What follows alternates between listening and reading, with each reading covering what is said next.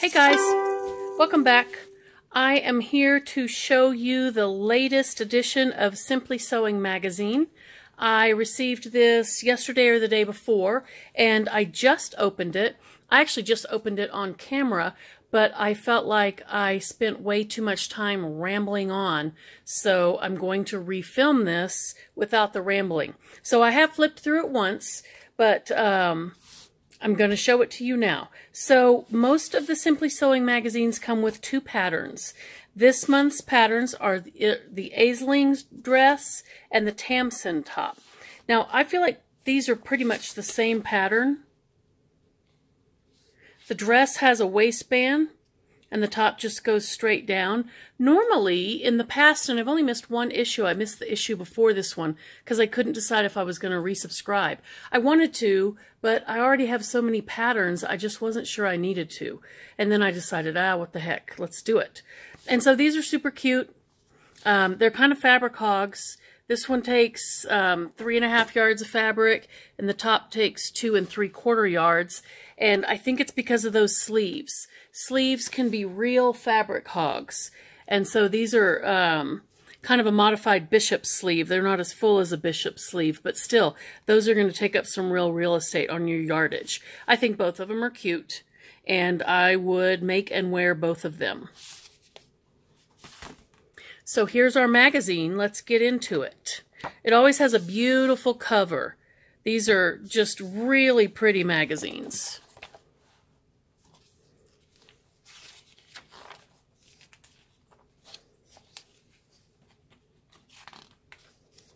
Here's a couple of Tilly patterns, the Sarin dress, and the Stevie tunic. The Stevie tunic has taken the sewing community by storm.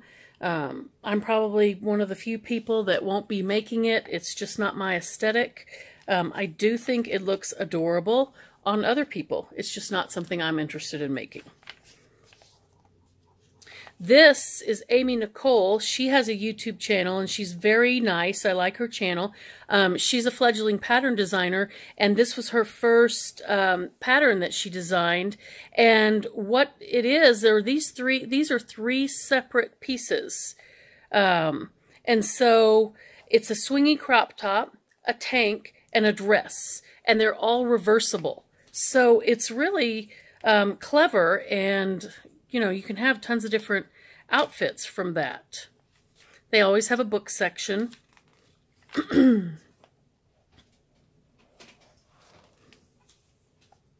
Just little blurbs.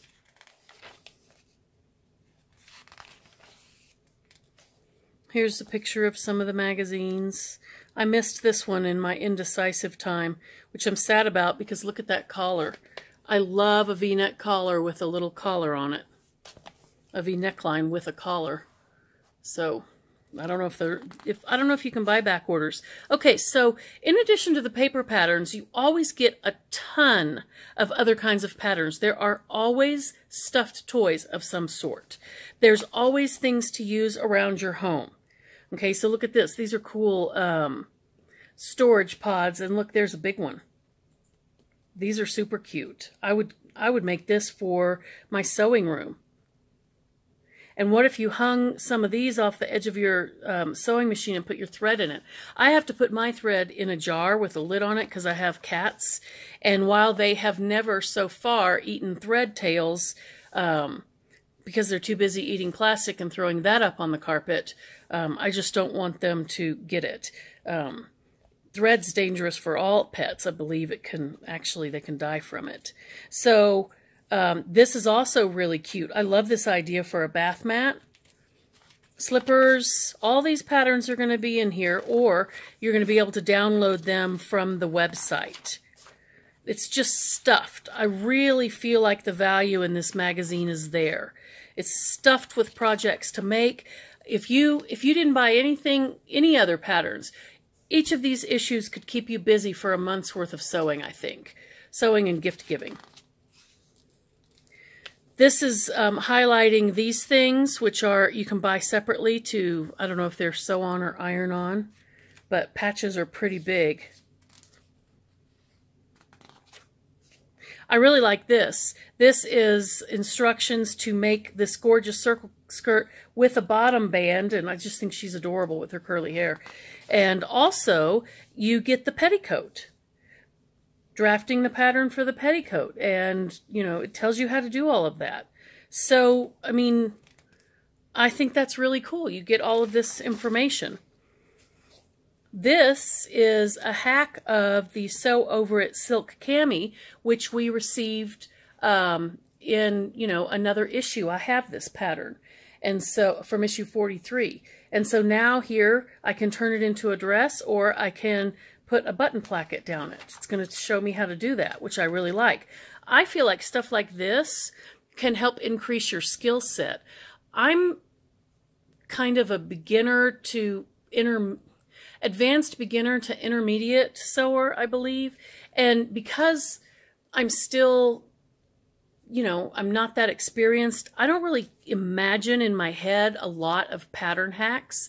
And I feel like doing stuff like this will help open your mind to the possibilities that are available in other patterns. And I think once you get into doing this, your mind learns how to do that. It's just like anything, like learning how to ride a bike. And so these things are really great, especially for beginners and intermediates, to build your skill set and to get your mind thinking of the possibilities. You can tell by my voice that I've already filmed this once, can't you? Okay, so there's that. This is an interesting article about handmade wardrobes. Make your time, money, and sewing talents go further by creating everyday essentials. Of course, I haven't read this because I just opened this article, this magazine 20 minutes ago, and then filmed a video, and then didn't like the video, and now I'm doing it again. But I will point out that this Sonia Phillip was in that Sew News. So I haven't read anything about her. I don't know who she is. I think she's an author, and so I'll have to read this and see what she has to say. Here's another person, Jessica Waldegar. I also don't know her. But after I read this, then I will know these people.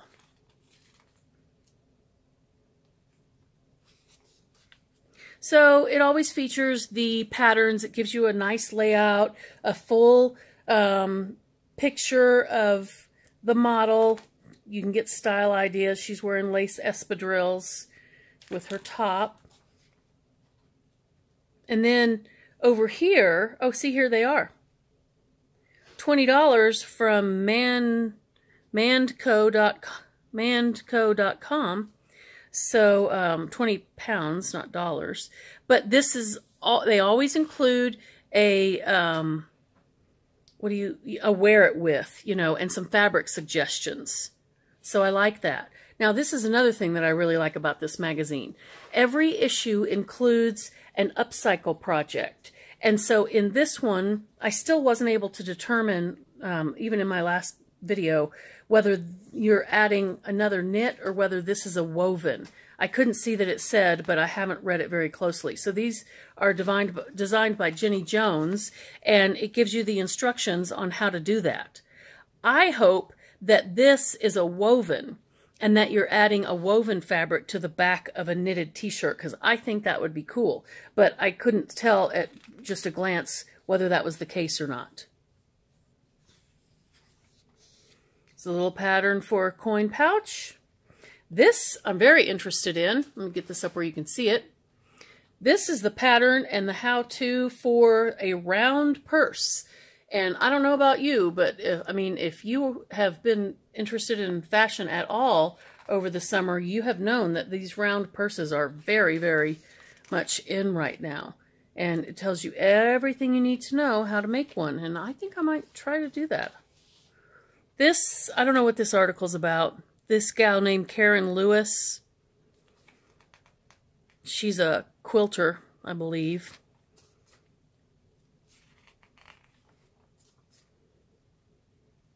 Here's a journal cover. I'm sure the pattern will be in here, the instructions to do it. Here's Karen Lewis's Hexie cushion. We call those pillows in the U.S. Cushions, in the U.S., a cushion is the big part of a chair or a couch, the part that you sit on. And a pillow, we call them throw pillows. Those are the little accent things that you throw around the couch. Or in my husband's case, on the floor. So, and he says, well, Carla, they're called throw pillows for a reason. So, you know, that's how he is. I think this is pretty much designed for a 9 by 13, but they probably couldn't find as pretty a 9 by 13 as that. So that's cool. If you ever go a-visiting or do church potlucks or any kind of potluck, this is great to have. Art Gallery Fabrics. Look how pretty that is.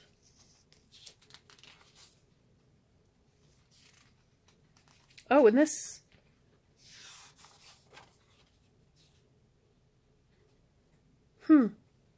Petal quilt. It shows you how to do that. I love these. But living in Colorado, I don't really decorate in a seaside theme. But I still think they're adorable. I love the colors they chose. I love this photograph. I think the photographs in this magazine are beautiful. That might be one reason why this magazine appeals to me so much. It's such a pretty magazine. Their graphic designers are phenomenal. Every single page looks appealing. Like here, to learn how to make the little hanging decorations, that looks appealing. You want to look at it. You want to read it. Their color coordination and their layout is phenomenal every single time.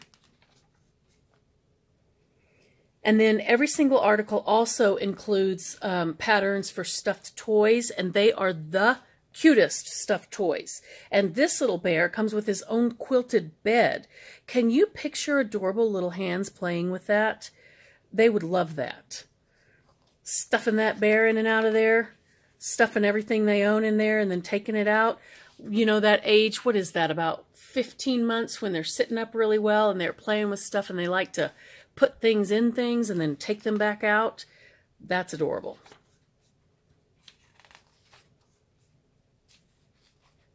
All the directions to do that. I like this. This is a string backpack. I have a after-school sewing program, and we meet once a week. I teach at a middle school, and my kids would love this. And I actually don't think that this is too young for middle schoolers. I think that they would enjoy this. I think they would enjoy making it. I think they would love picking out their fabrics, and I think they would carry it happily. They get so excited about their makes, you guys. It is a real pleasure to be around them. Their enthusiasm is second to none. And boy, they keep me hopping. I mean, I'm exhausted when that's all done, but it is worth it because they are into it. Dog bow tie, or maybe people too. No, it's for dogs. Every issue carries this, has this layout in it. This is the guide, and it tells you what tools you need. It tells you how to measure, how to choose and buy your fabric, how to match your machine needles to your fabric. And then there's also a glossary and a stitch guide. This stitch guide, I believe, is always pertinent to the articles that were in that issue. But anyway, this is a great beginner's guide. So this, I feel like a subscription to this magazine would be a phenomenal gift for a new sewer. And then the back pages always have a preview of what's coming next month. Now, I don't like that. That is a no, no, no for me. But these two, I do like. And there's that curly girl again. Yeah, I just don't know about that. I love mustard. Love the color. That wouldn't not look good on me at all. And then this, I find this just odd. I cannot imagine why anyone, unless you have no ass at all, why you would want these giant pleats. This is, wow. Not for me. Definitely won't be making that. Because, nope, wouldn't do it. But look, she has a cute circle bag. Okay, So, do I think this is worth whatever it is I pay for it? Yes, I do. This will be my second year to subscribe to it, and I'm bummed that I missed that one issue. I might try to figure out if we can order individual issues and see if I can get that, because it drives me crazy that I don't have issue 45. That's a little bit of the, well, the crazy person in me. All right, guys, just wanted to show you that. I hope you enjoyed it. Let me know what you think in the comments. Do you think it's worth subscribing to? Are you considering subscribing to it? Let me know. Have a great day. Bye-bye.